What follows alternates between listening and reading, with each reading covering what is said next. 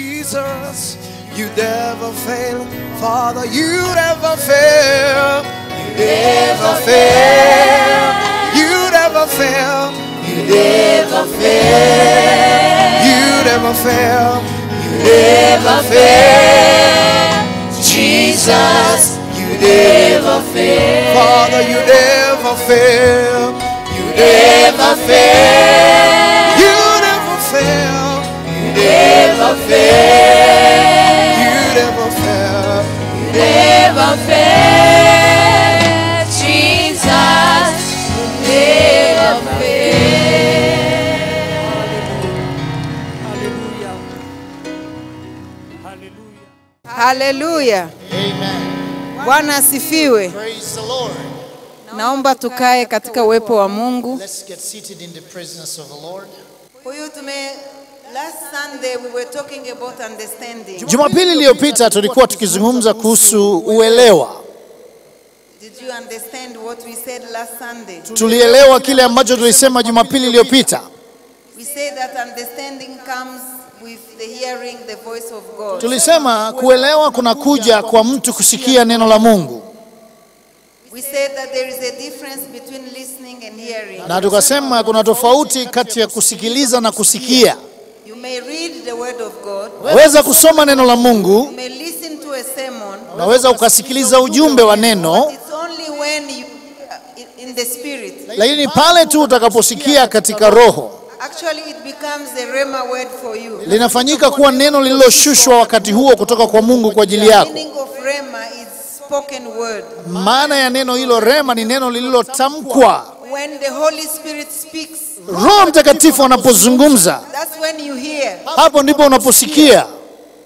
Through a voice of a sermon, Kupitia sauti ya ujumbe, or a preacher can be preaching, au mhubiri anaweza kuwa anahubiri. then through the voice of the speaker, Alafu kupitia sauti ya you mnenaji, hear the voice of the Holy Spirit. unasikia sauti ya Roho Mtakatifu. Then you understand what the scripture says. Alafu unaelewa kile ambacho lile neno linasema.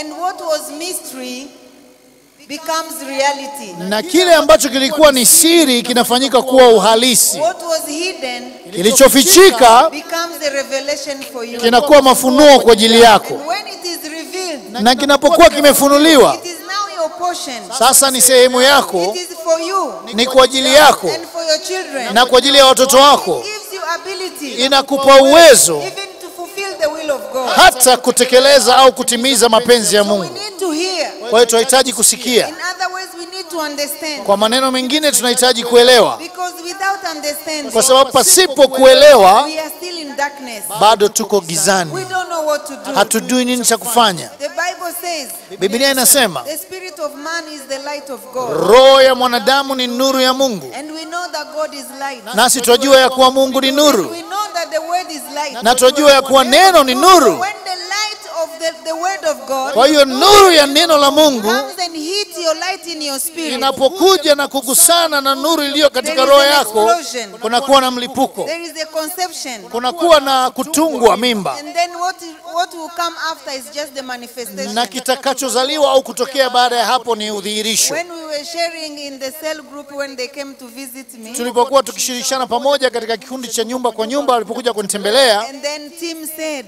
alafu Timo the akasema, way I understood that explosion jinsi nilivyoelewa huo mlipuko is like a conception in your spirit. ni kama vile kutungwa mimba kwenye roho And yako. I said that is the exact word. Na nikasema ndio neno hilo hilo halisi.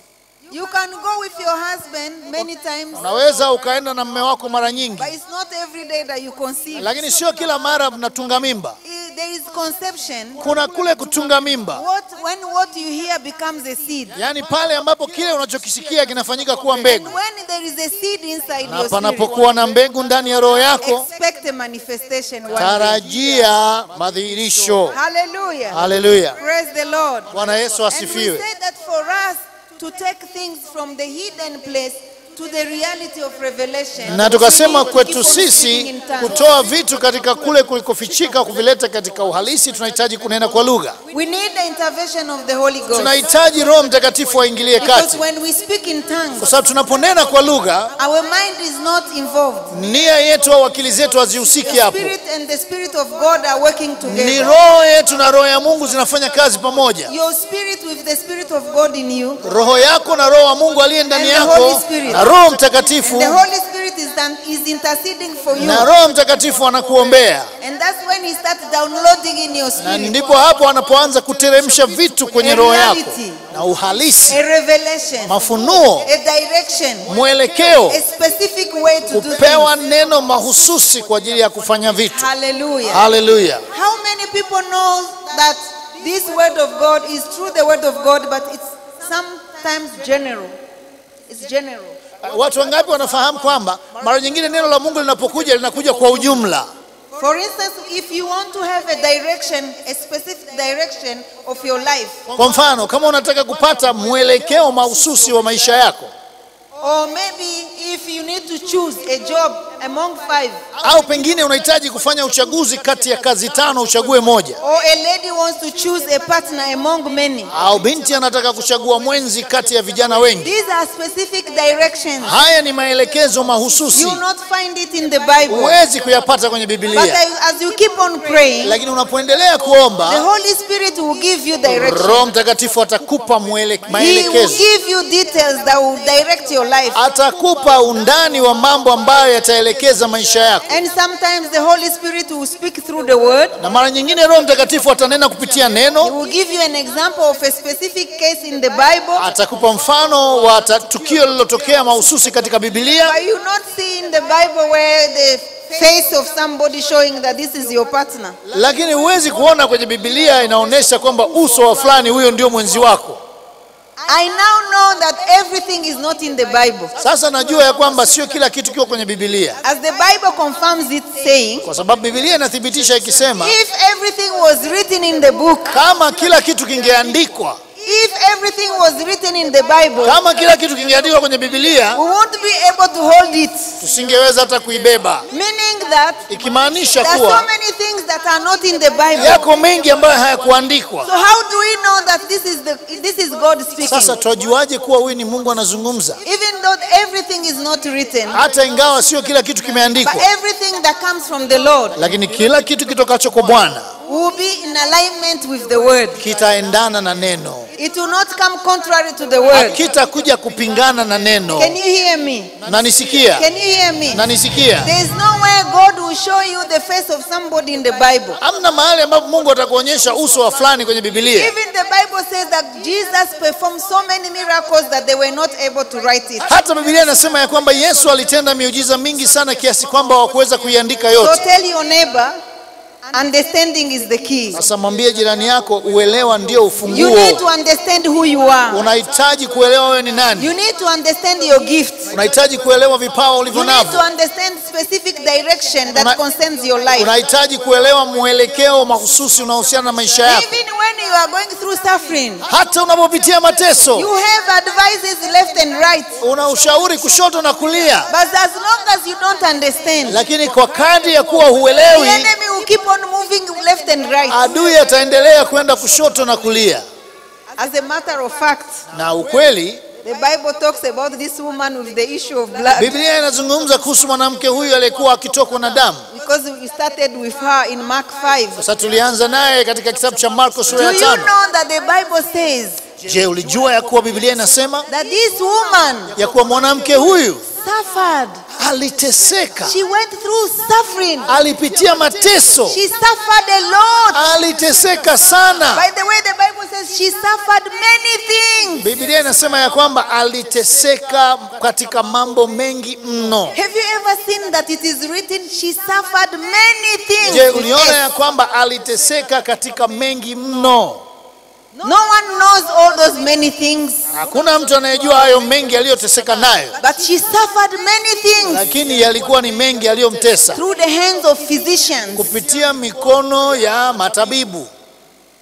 If we are in the African context, Kama tungekuwa katika muktadha wa Kiafrika leo, the Bible says she suffered many things. Biblia inasema aliteseka mengi mno katika Through mikono ya many wengi, physicians, kwenye mikono ya madaktari wengi, including witches maybe. pamoja na wachawi pengine au waganga wa kienyeji. Everyone was asking money. Kila mtu alikuwa anasema bana nipe fedha. Maybe somebody told her, Labda mtu alimwambia, you know this kind of sickness, unajua aina hii ya ugonjwa, haiendani na dawa za wazungu. you cannot be healed through this But I medicine know from somebody Europeans, but namfahamu who is a mtu physician ambaye ni daktari, using, African stuff. anatumia mambo ya If you are Kiafrika. using these wazungu things, it will Wewe not kama work. unatumia hivi vitu ya wazungu haifanyi kazi. How much Shingapi? she gives?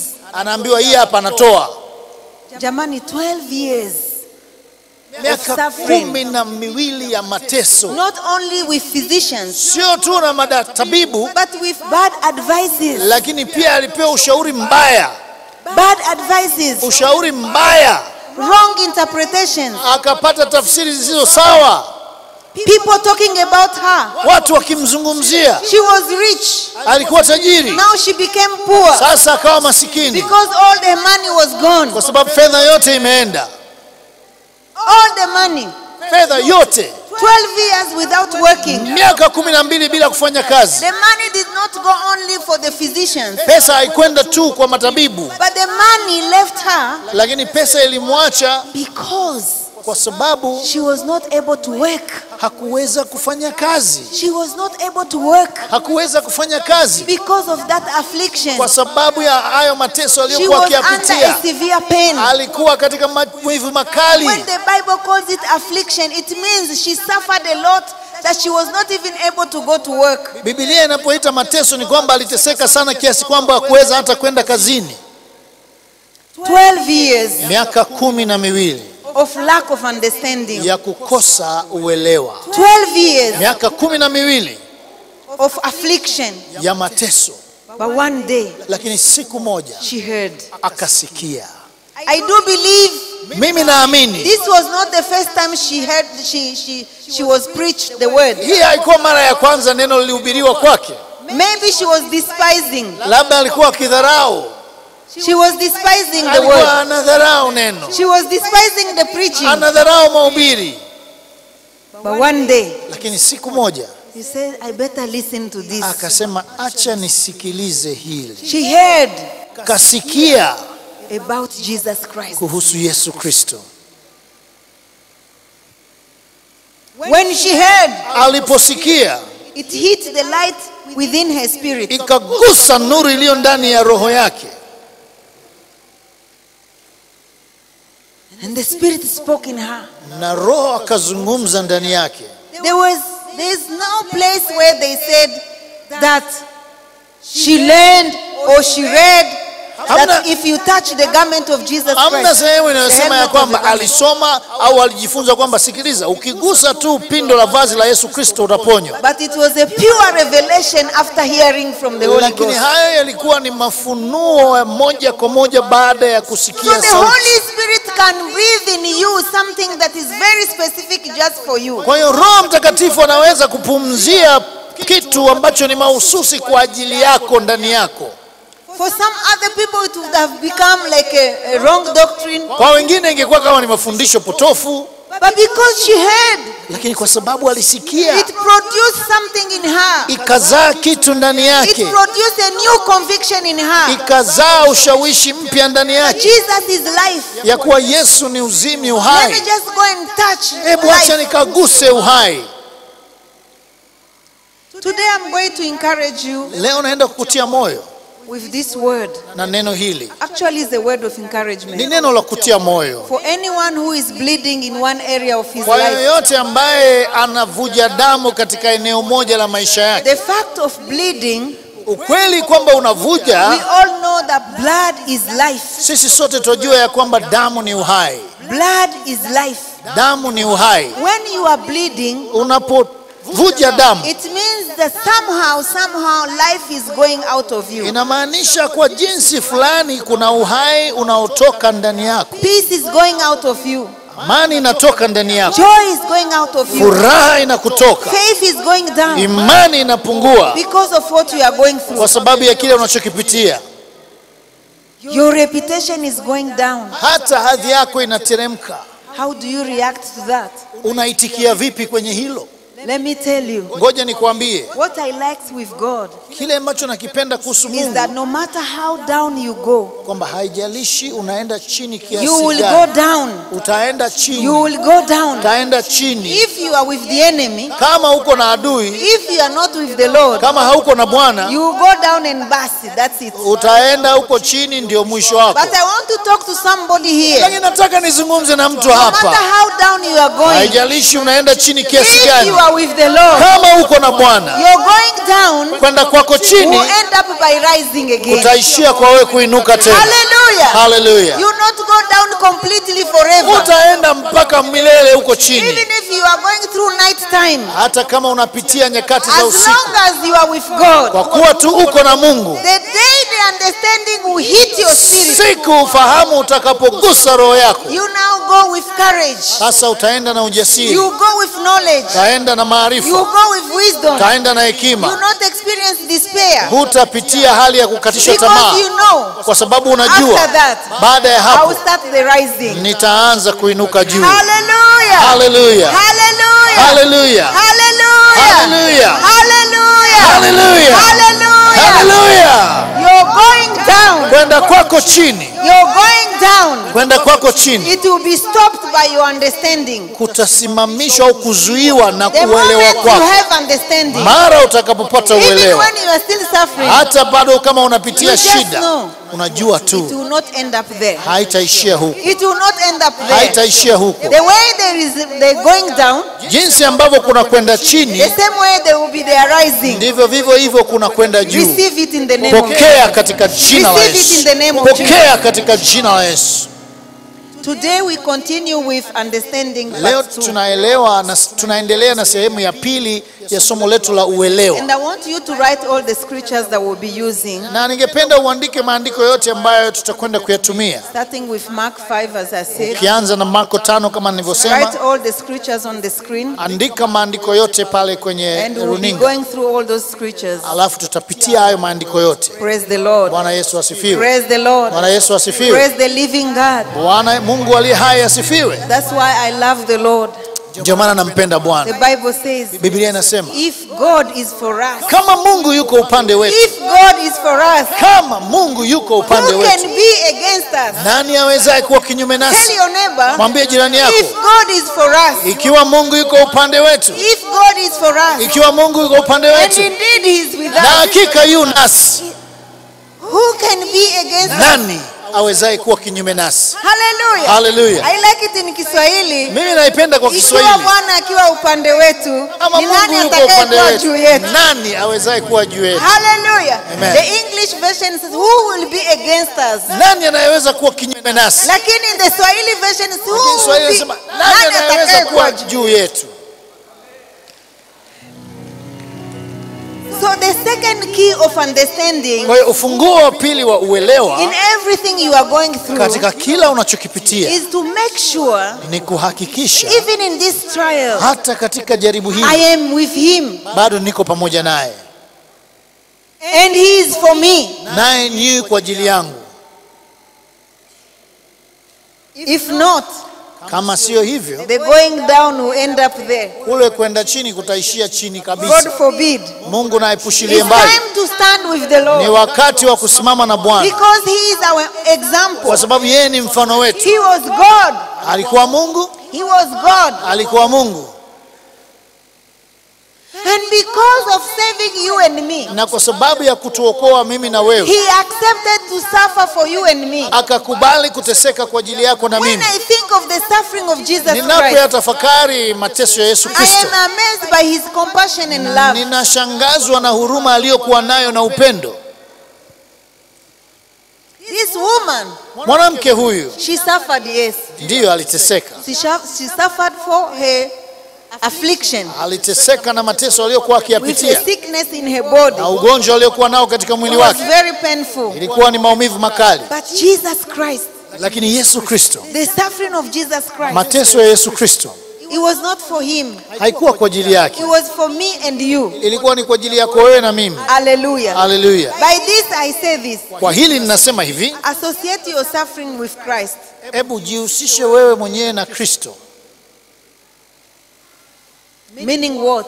Inamaanisha nini? Don't accept to suffer because of the enemy. Usikubali kuteseka kwa sababu ya adui. But just know that even in suffering, Lakini jua tu ya kuwa hata katika already mateso Jesus suffered for me. Yesu tayari aliteseka kwa ajili And yangu. indeed, Na hakika if I am a child of God, kama mimi ni mtoto wa Mungu, according to Romans 8, kufuatana na Warumi 7, 8:7, that if we are children, the Spirit of God testifies that we are children of kwamba God. Roho wa Bwana naye anashuhudia pamoja na roho zetu ya kuwa sisi tu wana wa And Mungu. if we are children of Na God, kama sisi tu wana wa Mungu, we are heirs of God. basi tu warithi Meaning wa that Mungu. we are heirs Ikimaanisha of God, tu warithi na Mungu, co-heirs with Christ, tukiwa warithi pamoja na Kristo. if only Ikiwa tu we suffer with Him. tutateseka pamoja naye. If we suffer with Him, Kama ukiteseka ukiwa pamoja if we naye, share His suffering, kama utashiriki mateso yake, then basi we will inherit tutarithi glorification also from Him.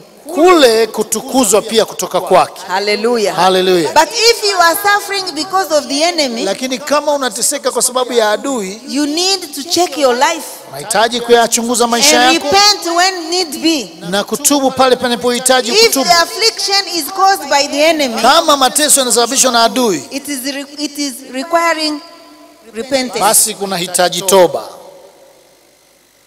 But if it's a process Lakini kama ni mchakato and God is for you, na Mungu yuko upande wako, just make sure God is with you in that pain. wewe hakikisha tu ya kuwa katika yale maumivu Mungu Know yuko pamoja that nawe. that pain Najua ya kuwa yale maumivu will take you down, yatakupeleka but chini, because you are with lakini kwa Jesus, sababu uko na Yesu you rise again with Him. utainuka tena pamoja naye. Hallelujah. Hallelujah. Hallelujah. Hallelujah. Hallelujah. Hallelujah. This is the example. Huu ni mfano In Philippians 2, wa Filipi 2. let's read the word of God. Hebu tusome neno la Mungu. We need to have the mind of Christ. Tunahitaji kuwa na nia ya Kristo. What is the mind of Christ? Nia ya Kristo ni ipi? Is to know that for a cause, Ni kujua kwamba kwa sababu you can go through a process of going down, unaweza ukapitia mchakato wa kwenda chini, but believing God lakini ukimwamini Mungu that there will be also a rising. kwamba pia kutakuwa na kuinuka. Let this mind be in you, Basi which was in iweni Christ na Jesus. nia hiyo hiyo ambayo ilikuwamo ndani ya Kristo Yesu. 5 to 7. Mstari wa 5 mpaka wa 7. Let this mind be in you, which was in Christ Jesus. Iweni na nia hiyo hiyo ndani yenu ambayo ilikuwamo pia ndani ya Kristo Yesu, ambaye yeye mwanzo alikuwa yuna namna ya Mungu, naye hakuona kule kuwa sawa na Mungu kuwa ni kitu cha kushikamana nacho, bali alijifanya kuwa hana utukufu, akatwaa namna ya mtumwa, akawa ana mfano wa mwanadamu. Tutasoma na kwa Kiingereza. Let this mind be in you which was also in Christ Jesus, who being in the form of God thought it not robbery to be equal with God, but made himself of no reputation, and took upon him the form of a servant, and was made in the likeness of men. 8. Mstari wa 8. And being found in fashion as a man, he humbled himself and became obedient unto death, even the death of the cross. You know, when you are in a problem, Unajua unapokuwa kwenye matatizo, everyone becomes like an advisor. kila mtu anafanyika kuwa mshauri wa kujitegemea kwako. Everyone comes with his own advice. Kila mtu anakuja na ushauri wake. You remember the story of Job, right? Kama walivyomfanyia Ayubu, si unakumbuka? But he kept quiet. Lakini alinyamaza kimya Because kwa sababu if you follow so many advices from people, ukishika na kufuata mawaidha mengi kutoka kwa you watu may wengi, fail to hear the voice of God. unaweza ukashindwa kuisikia sauti ya Mungu. You need to keep quiet Unahitaji kukaa kimya until you get the understanding, mpaka upate uelewa, until the Holy Spirit speaks to you. mpaka Roho Mtakatifu atakapozungumza na The wewe. Holy Spirit is a person. Roho Mtakatifu yeye ni nafsi. Praise the Lord. Bwana asifiwe. That's why I believe so much in speaking in tongues. Ndio maana mimi naamini sana katika kunena kwa lugha. To get a revelation and to know how to Pata behave. ufunuo, kujua jinsi ya kuenenda. So Jesus Christ, Kwa hiyo Yesu Kristo he started his going down akaanza kuteremka chini from heaven. kutoka He mbinguni. was God, Alikuwa Mungu, but he decided to come down lakini akaamua kuja hapa duniani to become a man. ili awe mwanadamu. It was like a demotion actually. Hiyo ilikuwa ni kama kushuka cheo. He was on the throne Alikuwa kwenye kiti cha enzi and he was God. na alikuwa ni Mungu. Then he comes down, Sasa anashuka chini, becomes a man. anafanyika Yes, mwanadamu. he was God, but he was man. Alikuwa Mungu lakini alikuwa Which mwanadamu, means that he had limitation like you and me as a man. ikimaanisha ya kwamba katika hali yake ya wanadamu alikuwa na ukomo kama wa kwako na wa kwangu, But he knew, lakini he alijua, had the understanding alikuwa na uelewa that it's not the devil doing it. kwamba huyu sio shetani afanyie He hivi. knew it was for a cause. Alijua ilikuwa ni kwa sababu maalum. Many people can suffer, Watu wengi wanaweza but let kuteseka us suffer for a cause. na lazima na inaweza kuteseka kwa ajili ya sababu If fulani, you are suffering for a cause, na kama wateseka kwa sababu then fulani, we understand. basi unaelewa, Then we will have faith even in that. basi utakuwa na imani hata Then katika we will Mungu, be patient. basi utakuwa na So uvumilivu. Jesus coming from Kwa heaven, hiyo Yesu akija kutoka he mbinguni came down. akaja chini He became a man. akafanyika You know mwanadamu. how he was born? Unajua jinsi In alivyozaliwa a dirty manger. katika hori la You ng'ombe know chafu. how he lived. Unajua jinsi alivyoishi, So many suffering in between. mateso mengi katikati, And when he became a man, na alipokuwa he mwanadamu decided to become a servant. akaamua kuwa mtumishi, Not only he became a man, na sio tu alifanyika but he mwanadamu, became a servant of man. lakini akawa mtumishi wa wanadamu. This is humility. Huu ni unyenyekevu wa hali Praise ya the juu Lord. sana. Praise the Lord. Amen. He went down, Alienda but chini, he went down with God. lakini alienda chini He akiwa na knew God Mungu. was on his side. Alijua Mungu yu upande wake. Praise the Lord. Bwana Yesu He apewe sifa. became now step 2, he became a servant of man. Sasa hatua ya pili akafanyika kuwa mtumwa wa watu au mtumishi wa wanadamu. Though he was God, Ingawa alikuwa Mungu, he was so powerful, alikuwa healing people, aliwaponya watu, multiplying bread, akizidisha mkate, teaching wisdom. akifundisha hekima. Then, Alafu as if it was not enough, kana kwamba haitoshi, he was dead on the cross, alikufa pale msalabani, judged by people of this world. akihukumiwa na wanadamu wa ulimwengu Though he huu. was a great judge, Ingawa alikuwa ni they hakimu lied unto mkuu, him. They did not find a fault in him. wakamsemea uongo, hawakupata tatizo juu yake But wala he kosa. died at the cross, Akafa msalabani, which was the worst death ever. ambaye ilikuwa ni kifo kibaya kuliko So vyote. he was keep on going down, Aliendelea kuteremka chini, dying at the cross, akifa msalabani, left and right with robbers. kushoto na kuume akiwa na wevi. Those are the suffering Jesus went through. Haya ni mateso ambayo Yesu aliyapitia. When you are going through problems, Unapopitia matatizo, when you are going through an affliction, unapopitia mateso, when you are going down, unapoenda chini, read about Jesus Christ. hebu soma kuhusu Yesu See Kristo. how he behaved. Angalia jinsi You alivyoitikia. receive courage from him. Utapokea ujasiri toka You kwake, receive strength from him. utapokea nguvu toka kwake, You receive revelation from him. utapokea ufunuo kutoka kwake. He kept on going down. Akaendelea kushuka, And from the cross, na kutoka msalabani he went down, deep down. akaenda chini kwenye kina, Kuzimu huko. hell. Can you imagine? Hebu tafakari hilo. When you see the suffering of the cross, Unapoyaona mateso ya msalaba, it is not bearable. sio kitu ambacho kinavumilika. You go down one step, Unaenda you go chini down hatua second moja, step, hatua ya you pili, go down third step, hatua ya you tatu, go down fourth step, hatua ya nne, fifth step. ya tano. But because of understanding, Lakini kwa sababu ya uelewa, because of understanding, kwa sababu ya uelewa, there must be a limitation where you cannot keep on going down. lazima kuwe na That's the eneo bottom. ambalo ndio la mwisho, ambalo huwezi enda chini zaidi. Hallelujah. Hallelujah. That's the bottom. Hapo ndio mwisho. I want to encourage you. Nataka nikutie moyo. Even that woman, if it was 12 years, Hata yule mwanamke kama ilikuwa miaka 12, Joseph 13 years, Yusufu 13, so many people of God, watu wengi wa Mungu when they are going down, wanapoenda chini they were going with understanding. walikuwa wakienda chini huku wanauelewa. If you you are going down with understanding, kama unaenda chini ukiwa na let me tell uelewa, you, ngoja there will be a nikwambie, time you hit the bottom, kutafika wakati ambapo utafika chini, and that will be the time of your rising. na huo ndio utakuwa wakati wako wa kuinuka. Praise the Lord. Bwana Yesu asifiwe. Praise the Lord. Bwana Yesu asifiwe. Praise the Lord. Bwana Yesu apewe sifa. One day, Siku moja that was over hiyo ikawa imeisha for Jesus Christ. kwa ajili ya Yesu It Kristo, will be over for you. na kwako pia itaisha, It will be over for na you. kwako pia itaisha, It will be over for na you. kwako pia itafika mwisho. Jesus Yesu resurrected akafufuka from hell, toka kuzimu, down there, the chini head. chini kabisa, Now he resurrected. sasa akafufuka. That was step number 1. Hiyo ikawa sasa hatua ya Hebu kwanza. pigia makofi hiyo. Hebu clap for that. He suffered for you Aliteseka kwa ajili yako and me. na mimi, He went down. akaenda chini. So what is the Bible saying in Romans 8? Sasa Biblia inasemaje katika Warumi That 8? we are heir of God Kwamba sisi tu warithi wa and Mungu co-heir with Christ. na warithi pamoja na Kristo, If only ikiwa tu we also share his suffering, twashiriki mateso we yake, also share his basi glorification. pia tutashiriki kutukuzwa kwake. The problem of Christians, Tatizo la we Wakristo, just quote every day. We say, I'm heir of God and I co-heir with Christ. tunarudia tu, mimi ni mrithi wa Mungu, pia ni mrithi pamoja na And we want Kristo. to jump into glorification. Alafu tunataka turuke hatua moja twende ile But hatua ya before we kutukuzwa. jump into Lakini kabla glorification, hujafika we kutukuzwa, need to share also his suffering. lazima tushiriki mateso.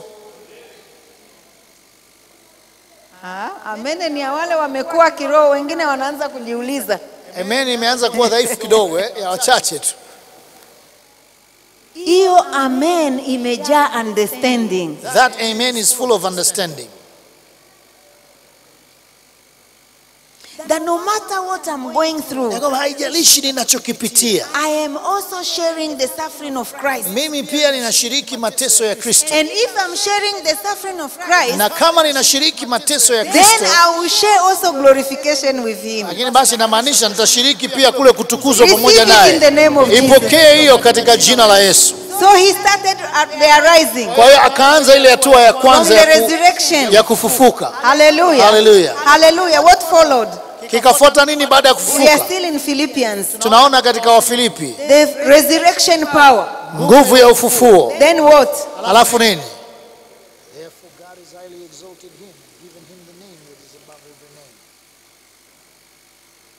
Continue. Yes, the death of the cross continue. Verse 9. Mstari wa 9. Tuendelee, mstari wa 9 unasemaje? After the resurrection, Baada ya ufufuo, this is what happened. hiki ndicho kilichotokea. Wherefore God also hath highly exalted him Anasema hivyo basi Mungu amemuinua mno and given him a name which is above.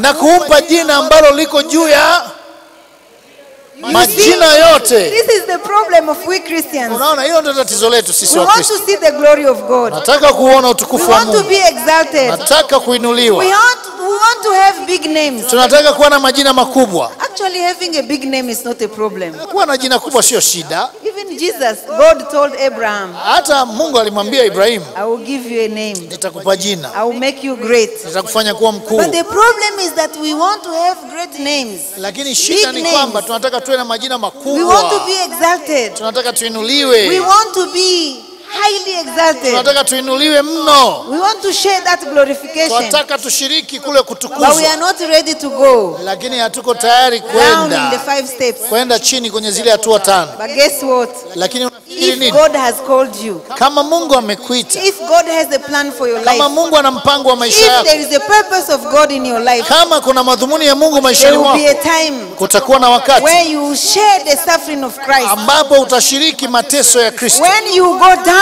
ambapo unaenda chini, whether you like it or not, unapenda usipende, there will be a time of humiliation. kutakuwa na wakati wa kudhalilishwa. There will be a time of humiliation. Kutakuwa na wakati wa kudhalilishwa. Because Jesus was humiliated, Kwa sababu Yesu alidhalilishwa, you and me will be humiliated. mimi na wewe tutadhalilishwa. There will be a time of disgrace. Kutakuwa na wakati wa kuaibishwa. Because we share his suffering, kwa sababu tushiriki mateso yake, there must be a time of humiliation. lazima kuwe na wakati wa If you kudhalilishwa. are called to serve the Lord, Kama umeitwa kumtumikia if there Bwana, is a purpose of God in your kama life, kuna madhumuni ya Mungu maishani and mwako, the enemy will be an instrument. na adui atakuwa ndio chombo, He will be an instrument atakuwa ndio chombo to humiliate you. ya kukudhalilisha. They insulted him. Wakamtukana, They took him to people. wakampeleka He kwa was watu naked. mbalimbali, alikuwa People were telling uchi. him, Watu wakawa You were wanamwambia, able to save people. wewe uliweza kuokoa You watu, cannot even save yourself. huwezi hata kujiokoa mwenyewe. Who are you? Wewe ni nani? Looking for faults. Wakitafuta makosa. And in a time of humiliation, Na katika wakati huo wa you kudhalilishwa, start wondering, unaanza kujiuliza, what did I do wrong? nimefanya nini? Nimekosea What did I do nini? wrong? Nimekosea wapi?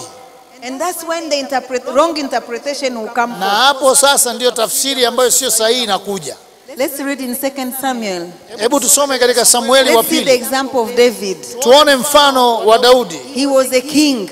Alikuwa mfalme, He is a man after God's heart. ni mtu ambaye aliupendezesha moyo But wa there is Mungu. a time God allowed humiliation. Lakini kuna wakati Mungu aliruhusu kudhalilishwa. God allowed humiliation. Mungu aliruhusu kudhalilishwa. And I wonder, Nami why does najiuliza, God allow these things? ni kwa nini Mungu anaruhusu haya mambo?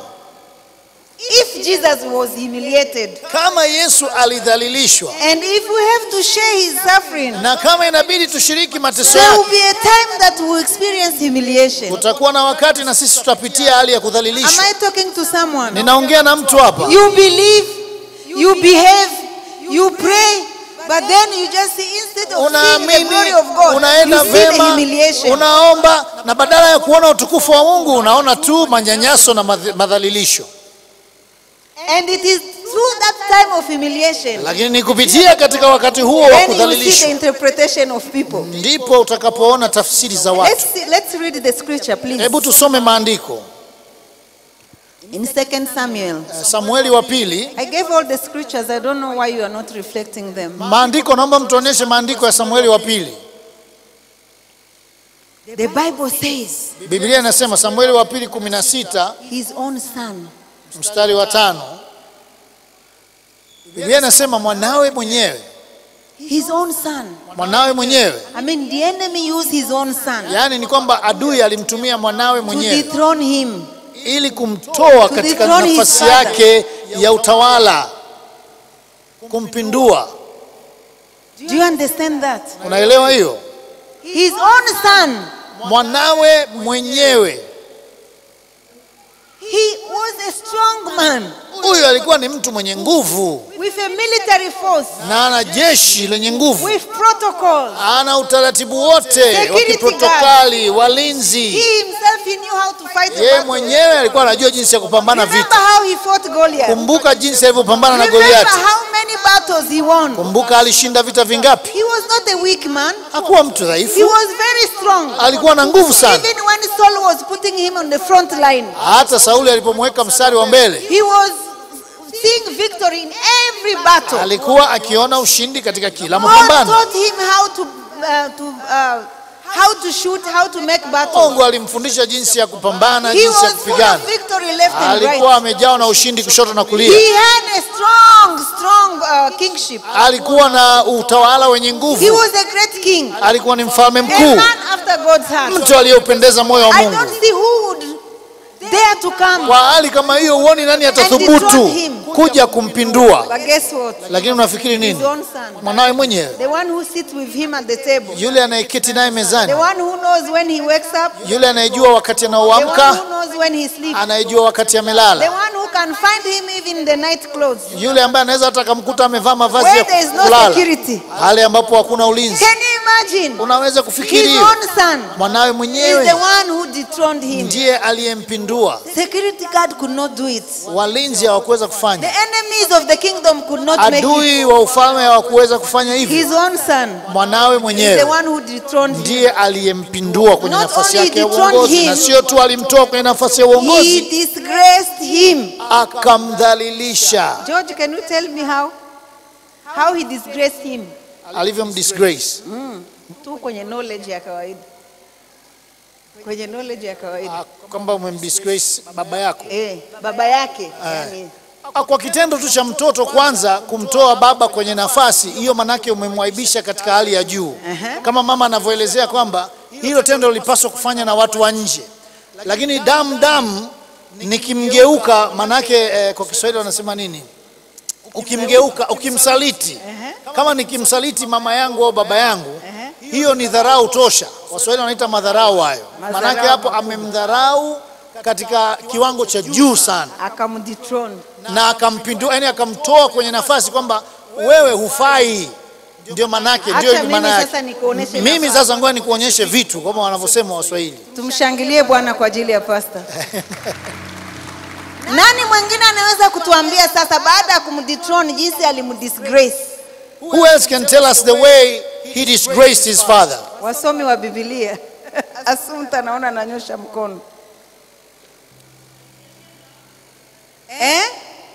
Simama uongee hiyo disgrace ilivyo ya ajabu.